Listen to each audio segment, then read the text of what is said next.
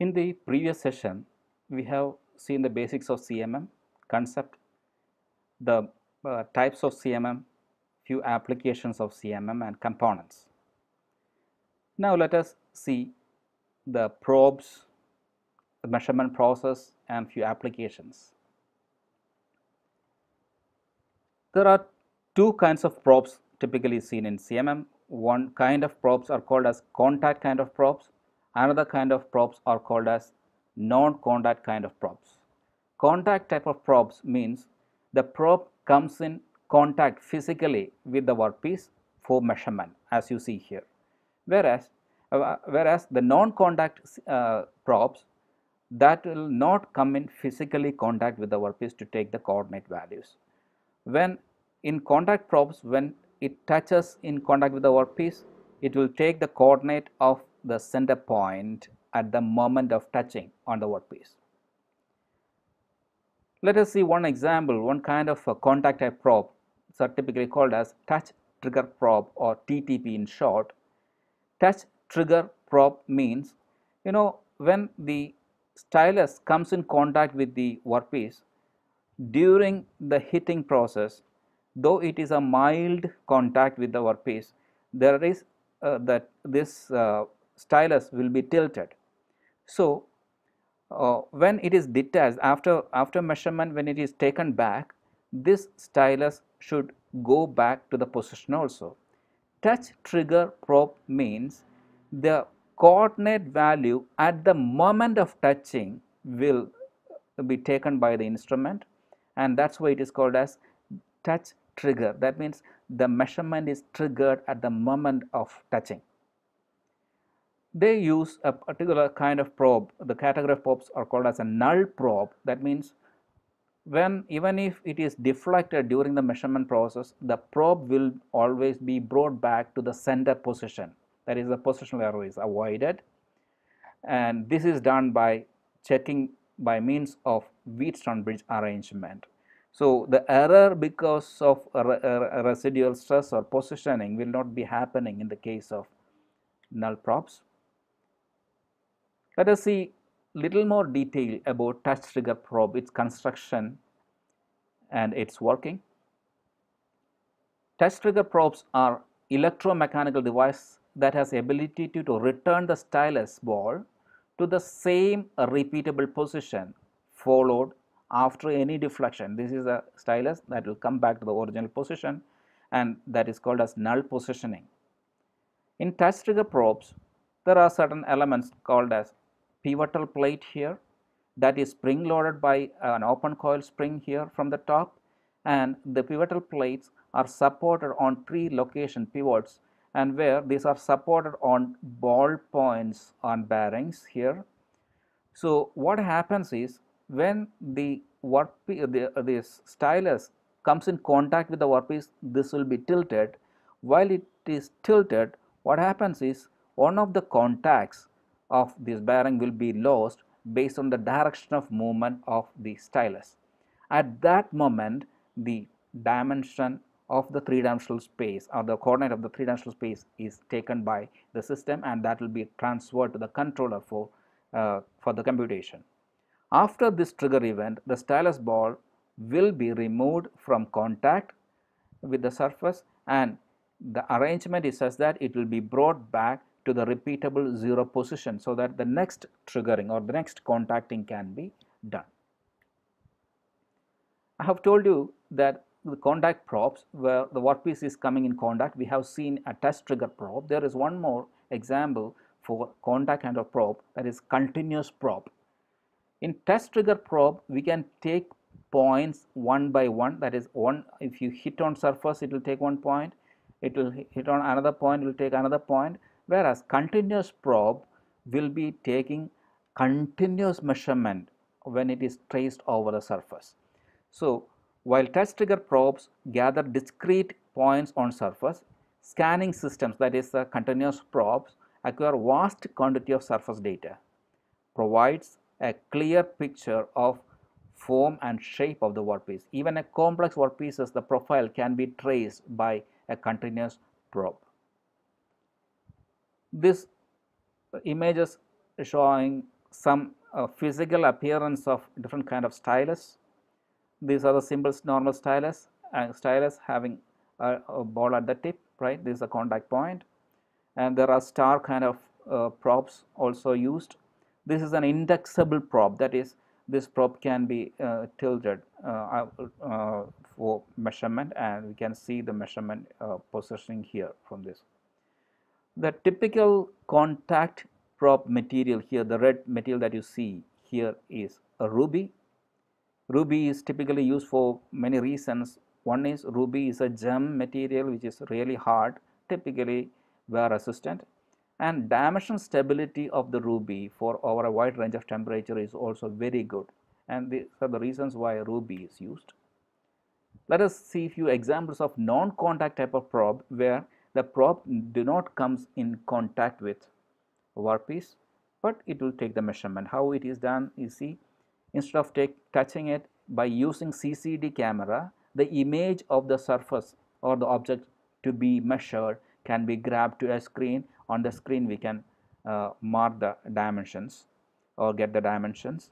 This is another probe which is a laser probe. By means of laser, the distance is traced and the measurement is done with this arrangement.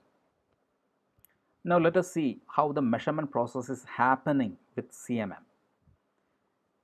We have to remember that all the CMMs are performing the measurements based on the sequence that we see here.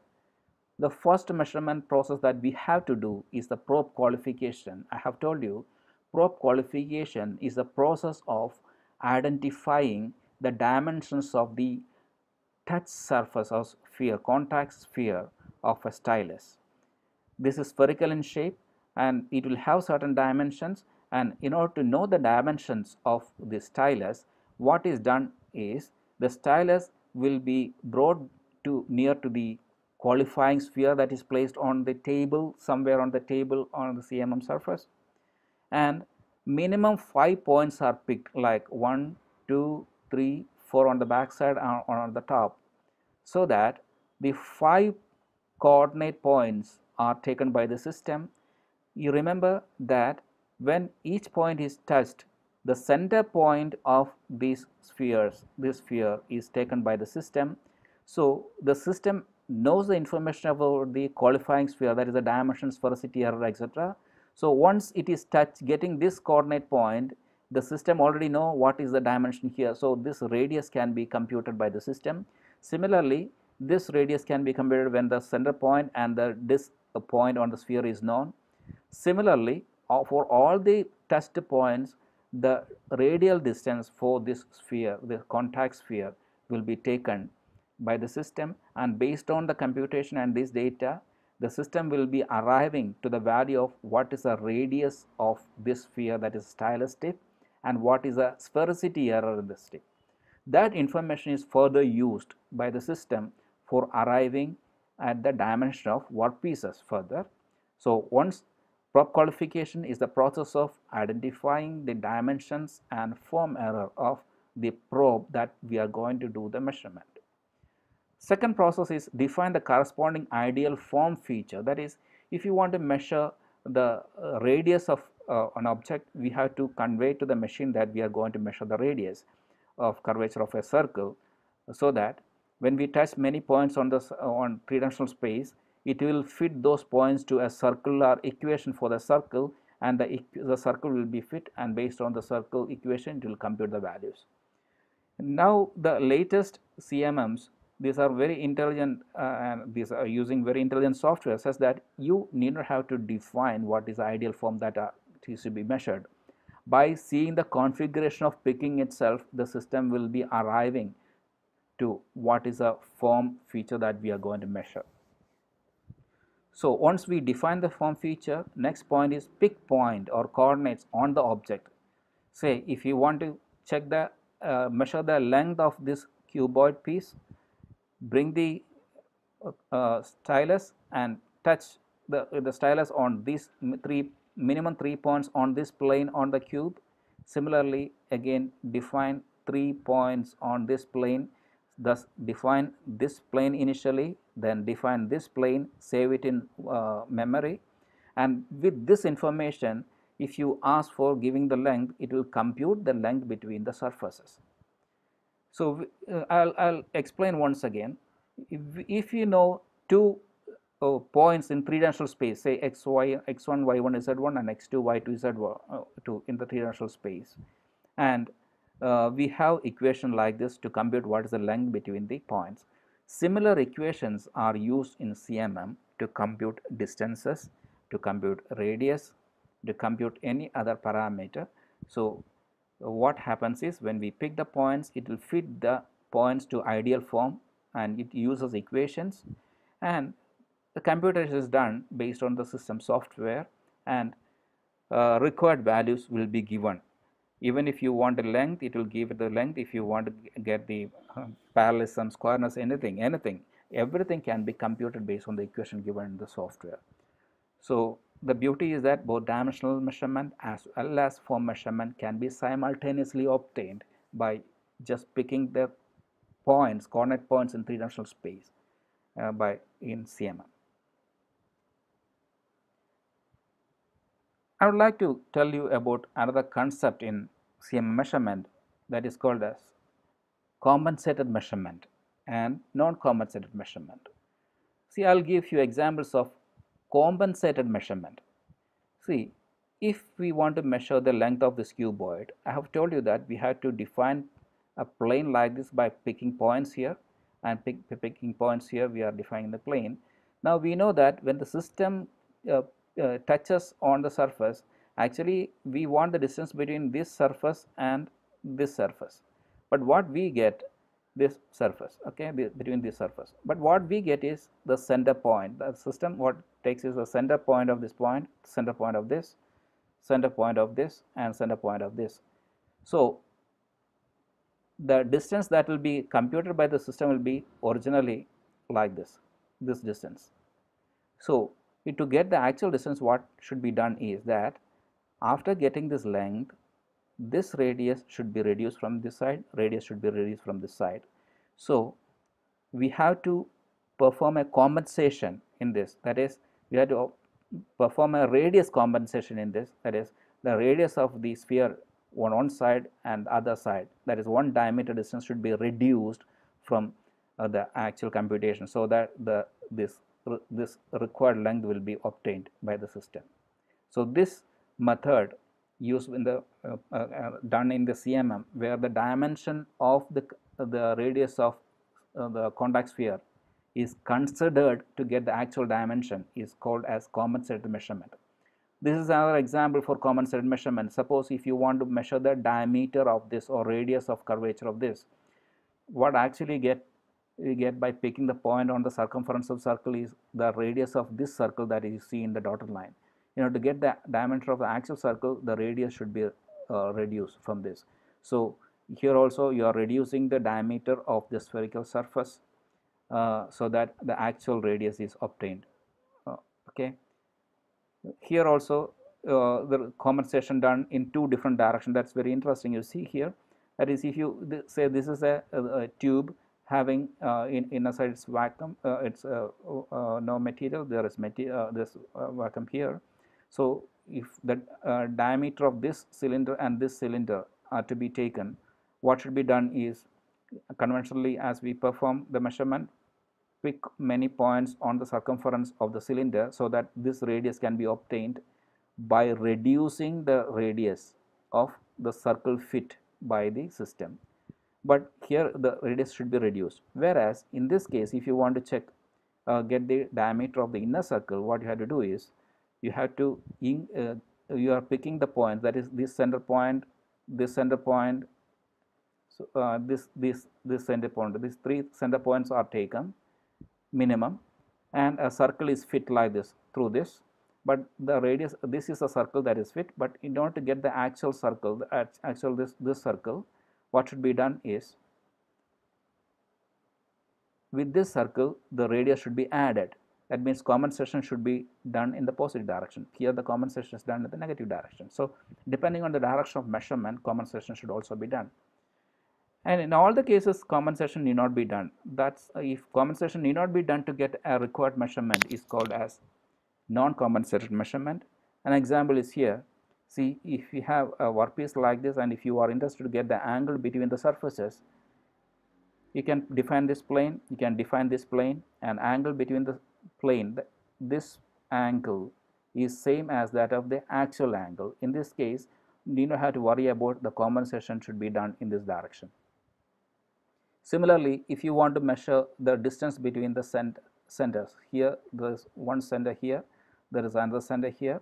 So for that you have to define this circle initially and define this circle initially, and when we get the distance between the circle, even if the circle is bigger or smaller, if you are, even if you are picking at the inner side, the center of the inner circle and the actual circle are same. So do not have to worry about this. That is, for center measurement, compensation need not be done. So compensated measurement means actual measurement is obtained by considering the dimension of the probe, and the dimension of probe is compensated to get the actual measurement. Whereas non-compensated measurements, where we need not have to consider the dimension of the probe, so probe compensation need not be done. Some features of non-contact CMM. In non-contact CMM, the image taken by the CCD will be displayed on a computer screen where you can place the cursors, and by suitable image processing you can get the dimension. Here the problems are, when we perform the measurement, the lighting should be good such that the shadow should be eliminated. Shadow should not happen in the image. If there is shadow in the image, that can lead to further wrong measurement. Focusing on inclined surface or workpiece for the measurement is also a problem. We know that if surface is inclined, focusing can be different on different surfaces, on different heights, depending on the distance between the lens and the surface. So in such cases, the measurement with non-contact CMM is difficult rather than difficult, that there can be error in the measurement. And most of the time this measurement will be done manually by seeing the image on this, so that can lead to manual error also. So with this previous discussion of this session, let us again need to have a review. Let us see few questions. Try if you can give answer for these questions. You know what is meant by touch trigger probe? Can you provide few examples of non-contact kind of probes? What is meant by null probe? What is meant by probe qualification? What are the steps involved in measurement with CMM? Okay. If you are able to answer these questions, well, we can go ahead. Otherwise, please go back and verify and learn it and come back. Let us proceed after that.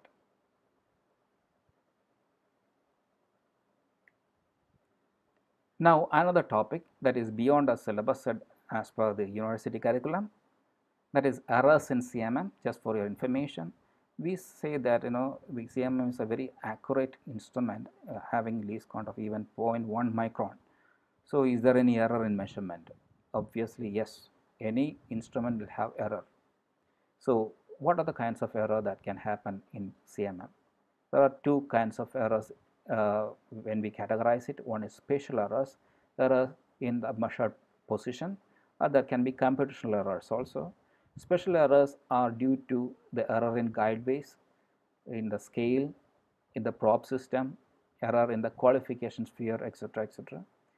Error can happen because of the environment, magnitude and direction of the probing force. Sometimes we may hit the workpiece surface of the probe with uncontrolled force. It should have a controlled force, but sometimes it can slip. So that can also lead to error.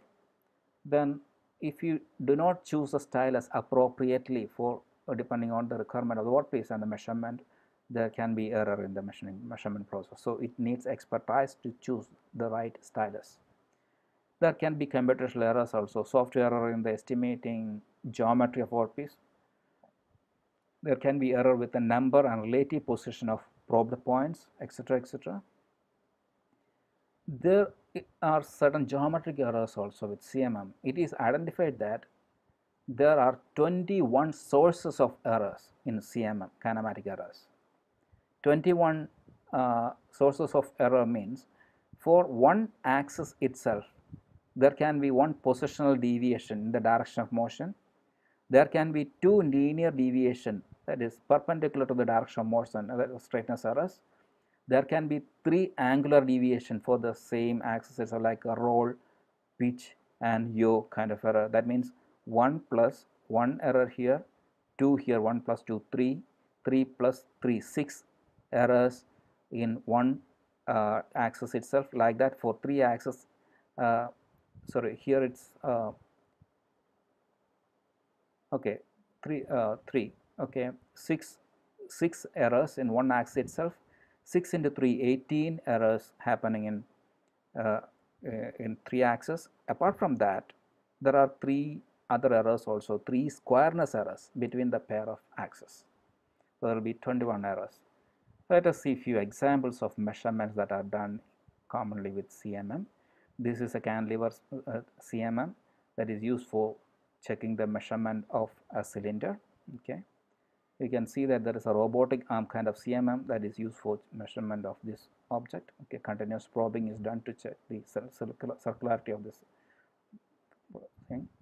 Now gantry type CMM here, see a gantry type, it is measuring some features of an assembled bike. A column type CMM is now used in this diagram to check the dimensions of an assembled cabin of some automobile vehicle.